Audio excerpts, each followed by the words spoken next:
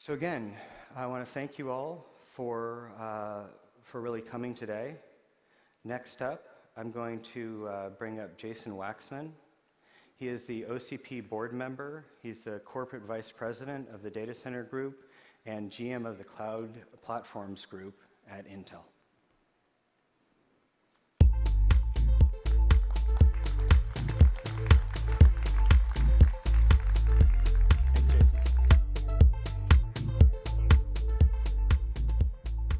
Good morning.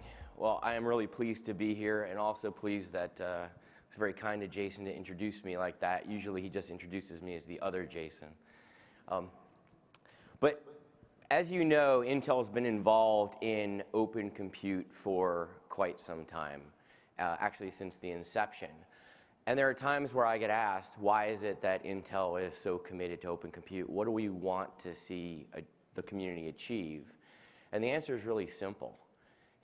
This room is absolutely critical to shaping the way we see the industry evolving over the next several years. And let me tell you what I mean by that. There's an overarching move to scale computing.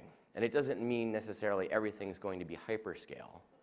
But when we look out about 10 years, we think that more than 70% of all the systems that are consumed in data centers will be consumed by data centers that have some semblance of scale. Thousands of systems, compute, network, and storage coming together. And the reason for that is not just the rise of cloud computing and mega-scale data centers, but we also see comms service providers, many of you who are here in the room today, seeing interest in needing to deploy systems efficiently at scale. SaaS providers, gaming companies, enterprises that may have some sort of large service to go deploy are all coming to us and saying, we know that we need to have this capability to efficiently deploy services and as a result, data centers at scale. And this is not easy to go do. And that was the thing that really sort of inspired us to join Open Compute in the first place, is we knew that it was an incredibly generous thing that Facebook wanted to be able to share their best practices with the industry and help the industry grow and evolve. And since then, we've seen many other companies join in that effort and share their ideas and share this notion of open source hardware so that we can see efficiency occur in the industry. But this isn't going to come without effort. It's not going to come without a community around it. And we need to make sure that the way we get the industry to achieve this sense of scale is by doing it in a way where we can deliver at scale systems that are easy and efficient to deploy. And we believe that at the heart of this move to scale computing, the fundamental rack, the fundamental building blocks of computing need to evolve. And that's why we've invested so much effort at Intel in the rack scale architecture. And the idea behind the rack scale architecture is that many companies want to deploy cloud computing efficiently. And it starts with that overarching layer of data center orchestration, which can be coming from, for example, a Microsoft Azure stack. It could come from a VMware Evo, OpenStack, could be a Kubernetes combination with Docker containers. But that overarching stack needs to have an efficient way of managing the underlying hardware at scale. And pooling of resources is an essential concept to making sure that that occurs efficiently. And that intersection between what we see as those pools of compute, network, and storage up to that orchestration layer, we need APIs and we need an industry effort.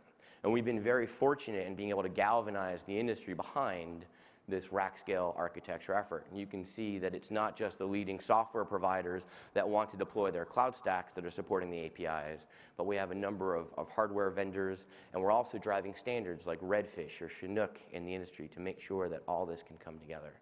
It's this type of effort that will really make sure that companies that want to innovate at scale have the ability to do so efficiently.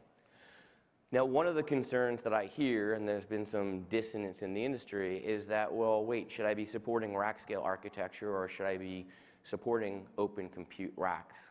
And I want to highlight the fact that these two are complementary. that rack scale architecture is really designed to be a logical architecture. It's not designed to specify the specific form factors of the actual rack itself. And in fact, maybe it's not one rack, maybe it could be multiple racks. But at the end of the day, we want to make sure that these two are complementary. And so our ideal is that we're able to go work with the industry and the hardware vendors and the software vendors to help develop that architecture that create pools of compute, network, and storage that can be efficiently allocated and managed, but then to be able to bring those physically to market in standardized form factors that can scale across the industry, that there's some level of consistency for those of you that are looking to build those scale data centers. And open compute is absolutely essential to making that happen. Now, in each of these areas, you need to have innovation in compute, network, and storage, and that's really why I'm here today. We've had, up until now, 18 different contributions that Intel has made through our history of involvement in open compute. And I want to highlight some of the new and exciting advancements that we're making across compute, network, and storage. So I want to start with what we're doing on the compute front, and I hope, by the way, that we go way past these 15 minutes that I have with you, and that you're able to continue the dialogue with some of the folks from the Intel team in the booth and some of our partners like Quanta and WeWin and Hive and others about the technology that's being rolled out. But starting with something that's probably one of the most broadly used building blocks in data centers across the world, the 2-socket Xeon server is getting an upgrade this year through open compute. The 19-inch rack form factor was the decathlete board, and what we've done is recognize that more and more there's a need for larger memory footprints in the standard 2-socket server. So the 2.1 spec you'll see has been enhanced, increasing the DIMM capacity from 16 to 24 DIMMs in this form factor. But we're also committed to making sure that as soon as we launch the Broadwell generation of our Xeon E5, that's the 14-nanometer product, that you're able to go ahead and take advantage of that in decathlete 2.1 as well. So stay tuned for those enhancements to the 2-socket server. But we also recognize that not every server is going to require 2 sockets and that amount of memory. And in fact, through our collaboration with Facebook, one of the things that we heard was that some of their workloads would actually prefer a more dense type of form factor, that a lightweight, highly compacted SoC might be exactly what they're looking for. And what I'm pleased to share with you today is that's what innovation and collaboration together can bring. I'm going to show you a quick photo of it. The camera's going to hopefully pop up here in a second. But this is what 16 cores looks like with integrated Ethernet. This is the power of 14 nanometer. This is the new and just introduced Xeon D, which has 16 cores, 1.9 gigahertz, 65 watts generated from this high-performing CPU. Now, bringing this innovation to the industry means that we have to have form factors and we need to have boards. And so this will be supported in the monolake form factor. But Facebook was able to see from their previous generation a 40% performance improvement. And this product is not a lightweight Atom core like we've put into SoCs in the past. These are 16 cores, full Xeon cores with 10 gigabit integrated Ethernet. And if you compare the level of performance of this to our previous generation, it's a 3x improvement. So a tremendous amount of power and really allowing companies that need workloads for a dense application to be able to do this on an industry standard open compute monolake board. We also recognize on the compute front that at scale, the acceptability and the desirability of workload acceleration is increasing.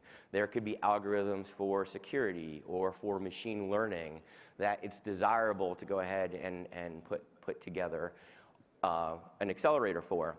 But we also recognize that a lot of those accelerators are still very early in its formulation, and that's where a FPGA comes in, is it allows those algorithms that are still in tuning to be programmable and to be able to be optimized over time. And that was part of the genesis that led Intel to acquire Altera. And what I'm pleased to actually unveil here today is that this is the first Xeon part that integrates the ARIA 10 FPGA into a single package together. And so this is bringing rapid innovation to market. We want to make sure that this part, which will start sampling in the first quarter of this year, will be able to be accepted into standard open compute motherboards. So you can expect we'll be introducing that innovation to be coming shortly and enhancing the motherboard specs to make sure that they are FPGA ready. The other thing that we want to do with the community is open source libraries. We recognize at Intel, probably better than most people, that RTL is not exactly the preferred programming language for everyone here in the audience. And so as a result, we want to make sure that there are libraries that are available for machine learning, for compression algorithms, for SSL. And we actually want the community to come to us and say, here are some things that we'd like to see accelerated.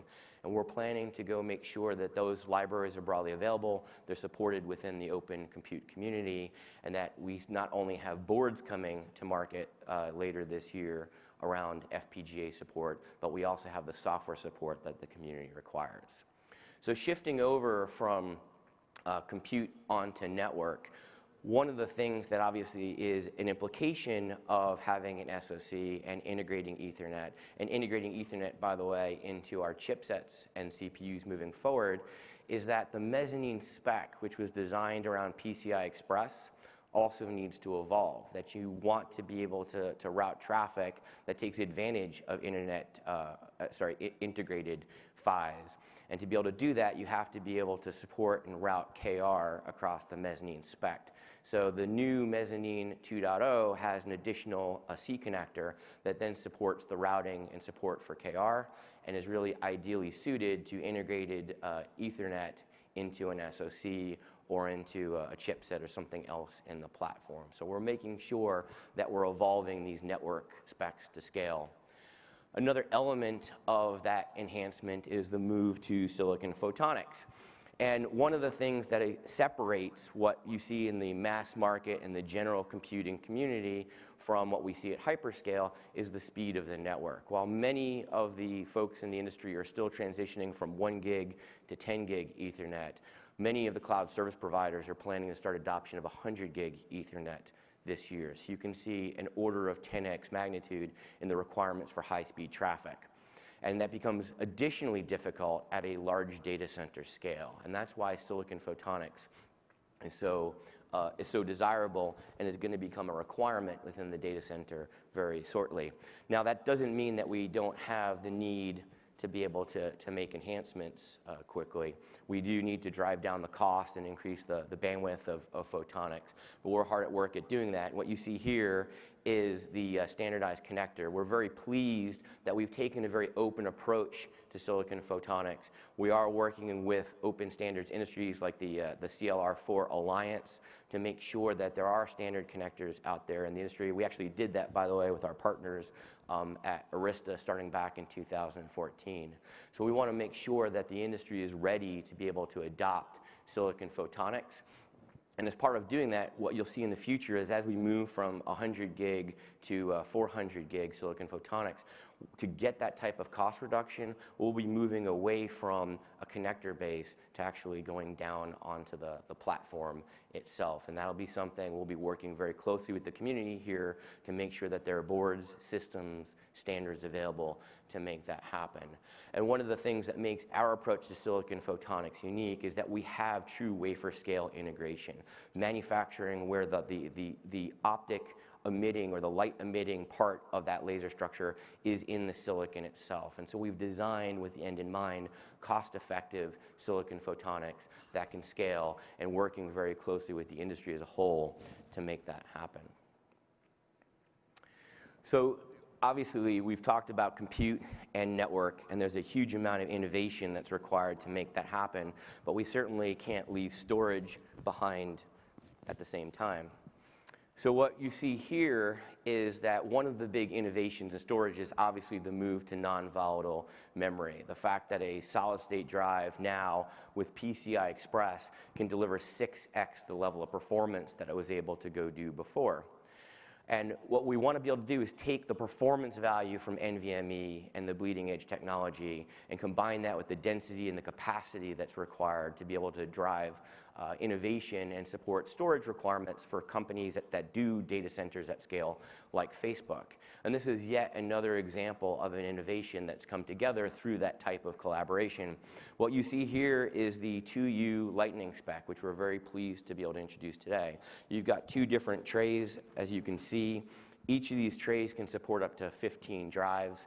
If these drives have 4 terabytes of NVMe in them, you're looking at a total of 120 terabytes densely packed into a 2U form factor. And what that then also can go drive is a tremendous amount of I/O throughput. You're looking at up to 2.5 million IOPS delivered through this platform. So we need to make sure that we're driving across compute innovation, network innovation, and storage innovation to allow companies to deliver data centers at scale. But I can't leave behind the fact that we need software on top of it. And I'm also pleased to be able to share 2 very key projects that make sure that these racks and these systems at scale can be managed and we can see analytics that come from them. One I want to make you aware of is an open source telemetry framework called Snap. This is something that you can see through GitHub, and we'd like to see more of the open compute community contribute to it. One of the things that makes it very unique is it allows you to aggregate all of the telemetry coming off of the Intel platform in a very seamless manner. But the other thing is it's designed for continuous uptime. A lot of telemetry, a lot of analytics solutions require you to make changes and then offline and reconnect the system. Snap is designed for real-time innovation, real-time management, and making sure that all the time you can be able to do processing on the telemetry coming off of the platform. So this is a project we're very excited about to allow companies to manage all the compute, network, and storage at scale. And this then ties in with an analytics framework that Intel has open sourced to the industry, something called TAP, which is the Trusted Analytics Platform. And the idea behind this is allowing and greatly simplifying the route from connecting data sources to processors, to machine learning, to other analytics, and the ability to write code and easily deploy it at scale. So we're excited that this also provides a combination of analytics in conjunction with the Snap telemetry to allow new innovation in managing data centers at scale. So let me wrap up because I know I'm out of time. The data centers are changing. Everybody needs to be able to deploy at scale if IT is critical to their business. And to do that, we as a community have to make sure that the building blocks are efficient across compute, network, and storage. And it's not just enough to produce those systems. We need software that allows you to be able to integrate that into orchestration frameworks, to manage telemetry, and to do analytics on the performance of that overall structure. We're committed to making that happen. I'm very, very grateful to be here and be a part of this community, and I hope to continue the dialogue and see you at our booths and alongside our partners later on today. Thank you.